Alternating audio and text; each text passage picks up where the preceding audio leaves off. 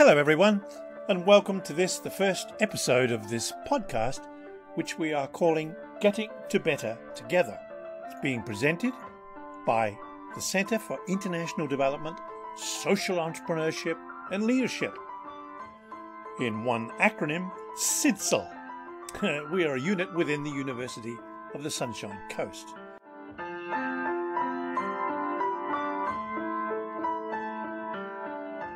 My name is Richard Bawden, and I will be your host for this mini-series on which we focus on our belief that we citizens must assume much greater direct responsibility for creating better futures. Better futures for ourselves, for our children, our grandchildren, and for the constantly changing and challenging world about us. In a phrase, citizenship, we believe, is equal to participation, is equal to democracy.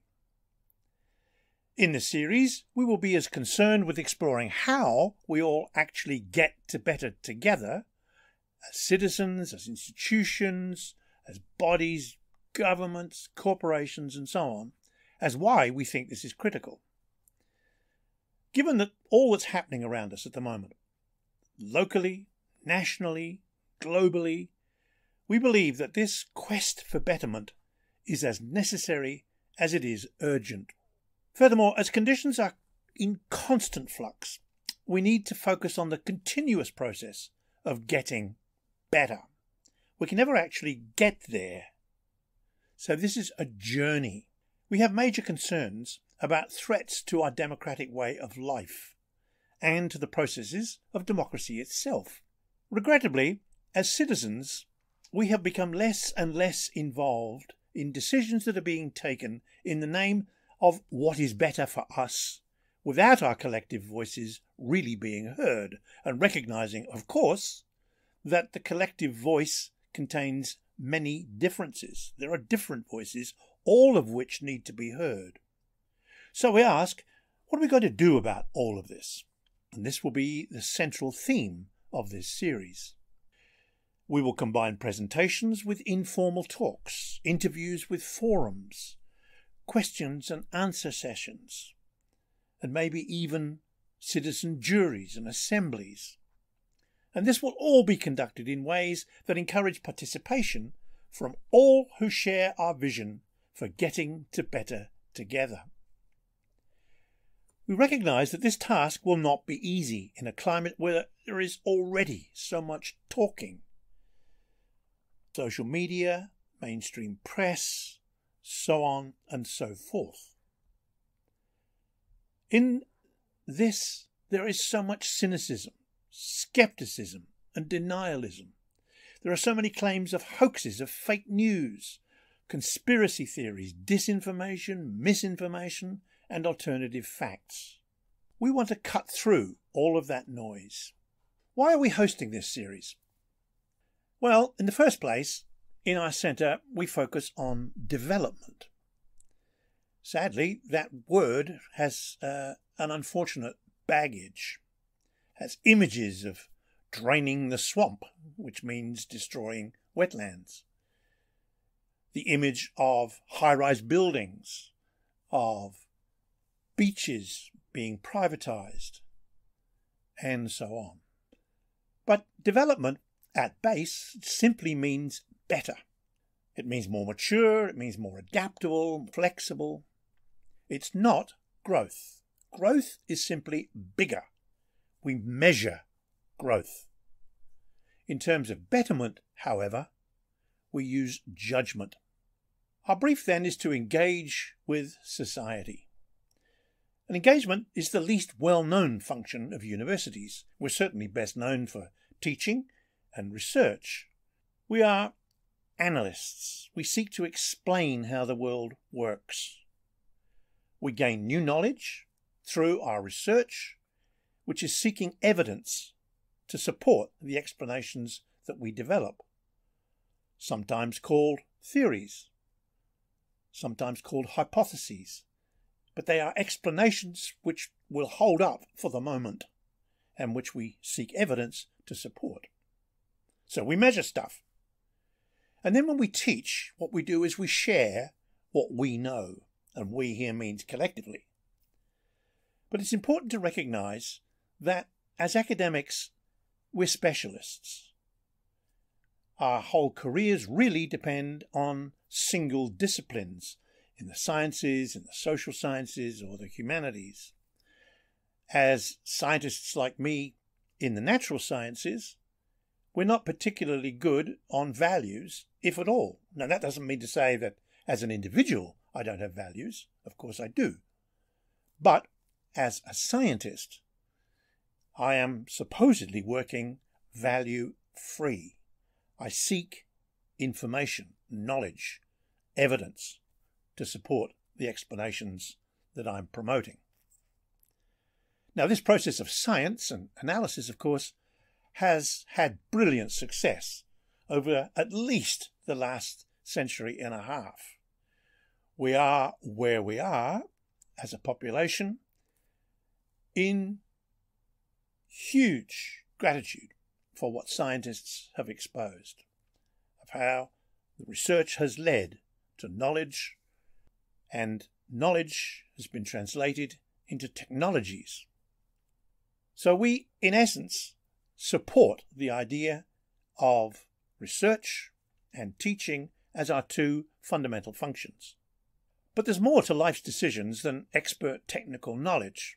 So science alone can't do it, as it were, can't help us deal with the complex issues that we're facing. We have values, we have intuitions, we have knowledge, we have moods. Hopefully, we have wisdom. But that's as citizens working together, where we have huge differences in all of those. And what we need to do is to surface those differences in order to be able to move forward together, as it were.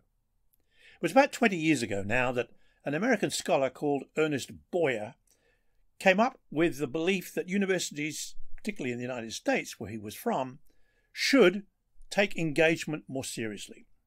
This would become the third part of a trinity: teaching, research, and engagement. In his words, universities needed to become much more vigorous partners with society, helping to resolve the most pressing social, civic, economic, and moral problems of the day. It's interesting he made no mention of ecological, or political, or psychological.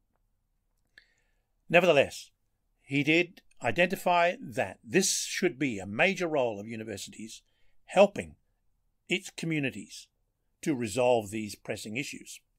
And there's certainly no shortage of these. In fact, they're so serious and so pervasive that we can adequately call them crises. Just think about them: bushfires, pandemics, economic recession, environmental degradation, political upheavals, and perhaps the most significant challenge into the future, climate change. In this series, we're not going to dwell on all of these bads as bads. What we want to try and do is to understand them better in order that collectively we can improve, we can get to better, and we want to do that together.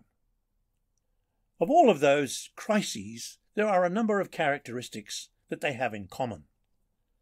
First of all, they're all mixed up.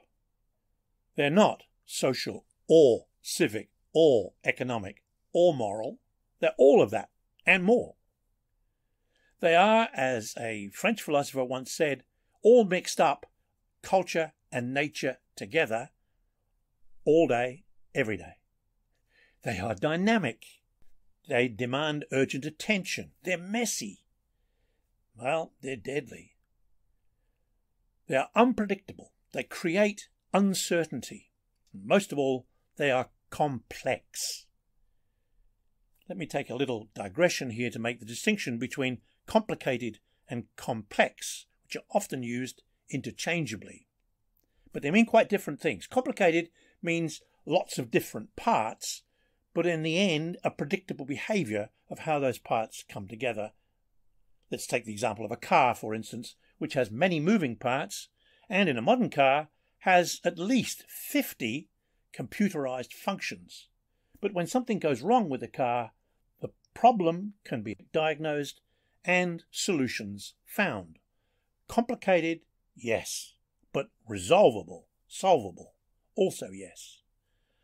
Now, the moment you put a driver behind the wheel, what was complicated now all of a sudden becomes complex. Who knows what the driver is going to do next? Yes, there are rules, yes, there are regulations, there are norms, but human beings are human beings. They have moods. They have tantrums. Who hasn't exposed driver who are angry? Who hasn't really themselves broken the law a teeny-weeny bit by going faster than the speed limit? Who knows what's going to happen when there is a crash, and so on. This is complexity. Complexity is unpredictability. The tragedy is that as human beings, we don't like complexity. We don't deal with it very well at all, therefore. We're creatures of habit. We like certainty, predictability, normalcy, and simplicity. Simple problems can be solved, as we just suggested, but complex, messy issues cannot be solved or resolved, to use Boyer's words. It's better to approach them as situations that can be improved, that can be bettered, but really bettered through cooperation, through collaboration, through getting together. So the notion of improvement or betterment is itself complex. It's loaded with difficult questions. What constitutes better? Who decides? What criteria are used? What impacts need to be assessed? The triple bottom line is commonly used these days as a framework. People, planet, and profit as the three focuses for impact of any particular action, particularly in business. Who has to happen? Who has to act in order to make it happen? What knowledge is needed? What values need to prevail? And what are the sources of both? So the approach to complexity is itself complex, and therefore we need to understand, clarify complexity in its entirety. Let's take the current pandemic crisis raging across the world, the infamous COVID-19. The only simple thing about this situation is the virus itself. Everything else is incredibly complex, messy, deadly, and dynamic. It's also unending. Just when we think we have it under control, it pops up somewhere else. And popping up is a simplistic way of thinking about how this virus is spreading through populations. 54 million cases to date across the world. 1.3 million deaths. This is an extremely serious crisis. And yet here we are, with bated breath, waiting for a silver bullet to solve the problem. But COVID-19 is not a problem that can be solved. It's a very complex issue that exemplifies this churning up of nature and culture. A vaccine, successful though it may well be, still fails to address the complexity of the issue. Think about the impacts. Illness and death, loss of income, social dislocation, the failure of small businesses, of health services, of aged care services, the impact that it has on national exports, on budget deficits, on poverty, and much more besides. Now, science can tell us a lot about the virus. It can tell us a lot about what we should be doing to minimize the spread of infection. Wear masks, wash hands, socially distance, avoid crowds, don't travel. It suggests that the most effective way is to test, to trace and quarantine if we want to actually reduce the rate at which the infection spreads. Yet, to do all of that, to wear masks, to wash hands, to socially distance, to avoid crowds, all depends on human behaviour. And that, as we're suggesting, is unpredictable and therefore complex. So vaccination is still not enough. The issue still fails to address complex relationships among people, in other words, between people and other people, between people and institutions, and between people and nature.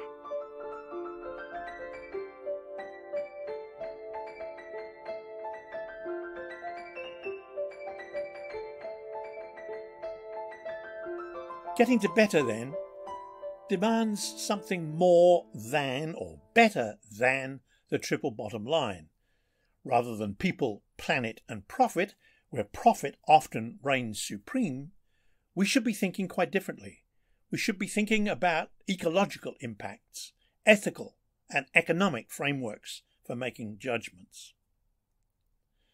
Now, the point to be made is that post-COVID-19 will not be the same as returning to normalcy.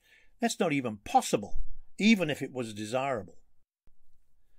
Who amongst us wants to go back to a world of social and economic inequity, of human rights abuses, of pollution and ecological degeneration, of political ineptitude, of corruption, of injustice, of terrorism, of food insecurity, etc.? The point that we're making, not to dwell on all of these as the bads, but to recognise that we really need to get to better as we move into the future. And to do so, we're arguing, we need to develop better ways of getting to better. And our argument is that we need to do this together. Democracy, after all, means by the people and for the people. To this end, however, as citizens, we immediately find ourselves on the horns of a dilemma. So on the one hand, we want to have a much greater say in getting to better together, but we have little experience in how to do that. We've long handed over our responsibility to others to make decisions about our affairs into the future, and therefore we've lost our skills at judgment in terms of these large, pressing issues, the crises of the day. We've ceded our abilities to make decisions to governments, to the agencies of government, to technology and science in general, and perhaps most significantly to the market and its corporate handmaidens. Yet ironically, we've got very little faith in most of these institutions, or those within them for that matter. There's the grave danger that disillusionment rules. The norms that we have been so used to, because we have placed our trust in these institutions, are now fragile. Think about the issue of politicization of institutions in countries like the United States.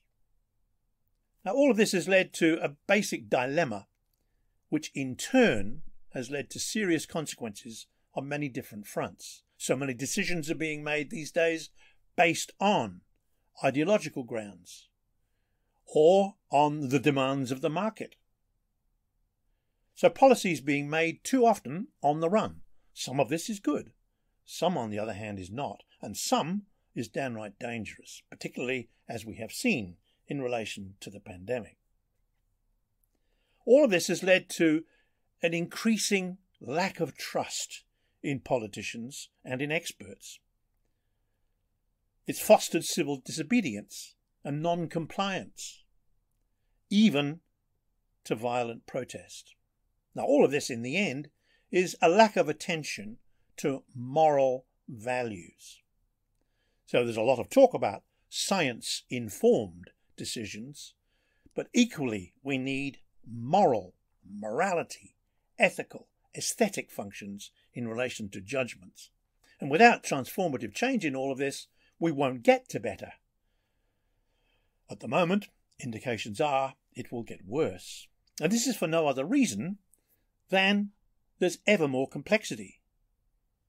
And of course, this is not made any easier by the fact that our population continues to grow.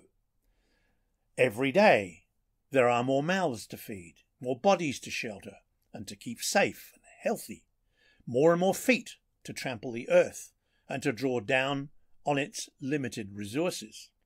And so this will continue for decades to come. Our current population of 7.8 billion is calculated to reach 10 billion over the next 30 years. That's a 25% increase. But to put that into context, it's a sobering thought that when my own grandfather was born, the population of the world was a mere 1.2 billion. When my father was born, it was 1.7 billion, a 50% increase. And when I was born at 2.3 billion, that meant over 3 generations, the population had doubled. But the next 3 generations, to my grandchildren, there has been a further tripling of the population. Just also as an aside, my grandfather was in his 40s before the car was invented. And now we have 1 billion cars, if we include trucks and buses as well, on the roads, and this number is increasing exponentially. Amongst the significance of this in terms of impacts, in terms of, say, pollution and road accidents, deaths, cost of infrastructure, and so on, 15% of the total annual greenhouse gases that are emitted come from this 1 billion motor vehicles on the road. And this is a very significant contributor to global warming and to climate change. So here's a complex situation if ever there was one. But again, it's being treated as a problem to be solved. Reduce emissions. Keep the temperature down to 1.5 degrees Celsius from what it was in the Industrial Revolution. To keep the levels of carbon dioxide in the atmosphere below 450 parts per million. Well, that's already no longer possible. The point about climate change is that it represents extraordinarily complex interrelationships between nature, culture, and the atmosphere. Now, science, of course, is incredibly important. It's through science we know about climate change, of course. But in order to be able to respond to its challenges, we need not just measurement, but judgment. Along with science, we need ethical values. Along with experience, we need thinking. And an underlying issue for all of this, of course, is the comprehensive lack of competencies of dealing with complexity. We typically don't learn about complexity at school, nor, for the most part, even at universities. We don't even learn much about the complex relationship between fact and values, or belief and assumptions. Our tendency always is to seek simplicity. There was a wonderful statement made by Oliver Wendell Holmes, who said, "I seek simplicity on the other side of complexity." We work through complexity. We try to understand it in order to figure out what might be done to improve situations. Most of us have very little understanding of the contribution that these relationships have to what we can call our world views, the way we view the world as individuals and as members of particular cultures. Nor do we have much appreciation of the role and significance of the worldviews that we do hold as individuals and as members of specific cultures. It's probably true that most of us don't even think about the fact that we have worldviews, let alone the impact that they have. Yet, as we shall explore in later episodes in this series, our personal and cultural worldview beliefs and assumptions are central to the ideas, opinions, facts and values, the decisions that we want to make that underpin the whole endeavour of getting to better together. We will argue that it's differences in worldview, beliefs and assumptions that are at the base of the vast majority of our conflicts. These are conflicts, disagreements among ourselves, with our enemies, with our political opponents, and vitally with nature. Actually, with the rest of nature, for after all, we are part of nature, and that itself is a worldview. Any word ending in ism gives a strong hint of the fact that we have worldview beliefs. Here's a sample: extremism, terrorism, denialism, futurism, liberalism, socialism, fascism, communism, populism, nationalism, scientism, sexism, atheism, atomism, capitalism. All of these words are actually concepts that reflect particular views of the way we think about the way society operates or should operate. All of them are essentially different ways of seeing the world about us, and they find expression in the particular behaviours, in what we do. As a very, very vital expression, what we do in the world reflects how we see it. And if that's so, it follows that if we're to change what we want or need to do, we need to change the way we see it. And that's no small task when most of us don't even know how we see it. We're hoping that this podcast mini-series will be a contribution to this transformation, to this clarification of worldviews and how we might transform them to get to better. Well, I've covered a whole lot of territory in this introductory session, but that, of course, is what an introductory session is about. It's to give you some idea of what's to follow. We will revisit these issues often in upcoming episodes as we seek to engage in pursuit of getting to better together. We want to talk to as many as possible who, as we say, share our views of the importance of getting to better together. We will talk not just to politicians at the local, federal levels. We'll also talk to business people, and most importantly, we want to talk to you all as citizens. Our next broadcast, our next episode, will be an interview with Claire Moore. Claire was a federal ALP senator from 2002 to 2019. During that time, she was the Shadow Minister for International Development and therefore is well attuned to the notion of getting to better together. Let me leave you with the words of the American anthropologist, the late Margaret Mead. "Never doubt," she said, "the small group of thoughtful, committed citizens can change the world. Indeed, it's the only thing that ever has." So for me, it's goodbye until next time.